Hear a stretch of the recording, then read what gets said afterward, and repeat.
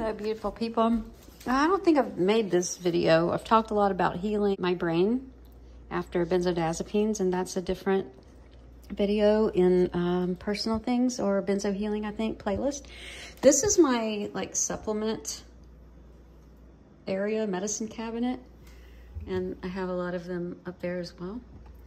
And the ones that I use most often are out here, and some of these are for brain health or whatever. But I want to show you what I do for immunity, and I usually start this protocol in August or September. So I made an usnea tincture, so I use my own tincture, and I'm also selling it in my holiday store that opens November 25th, 2022. It's a one-time only thing because usnea, you only forage it once in the spring, and then the tincture's used in fall and through winter. Maybe I'll make it again for next year. So I put a dropper full of that. And then, let me here. This is a reishi dandelion root tincture.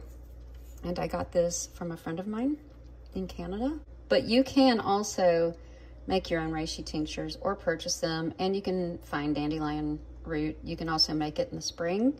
A lot of this stuff that's interesting, it fruits in the spring, and you have to know to gather it for the fall.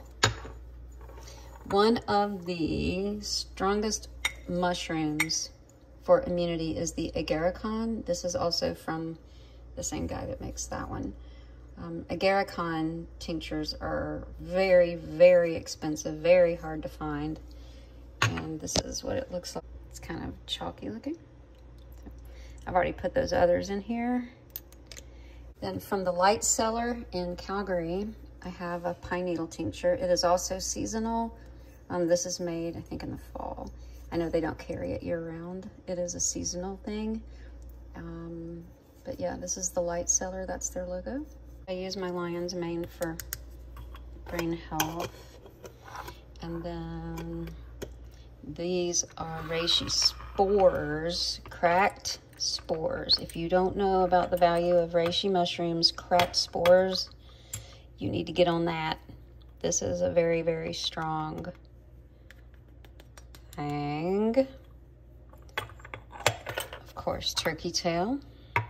This has been my protocol for 3 years now, and I rarely get sick, so that's kind of cool.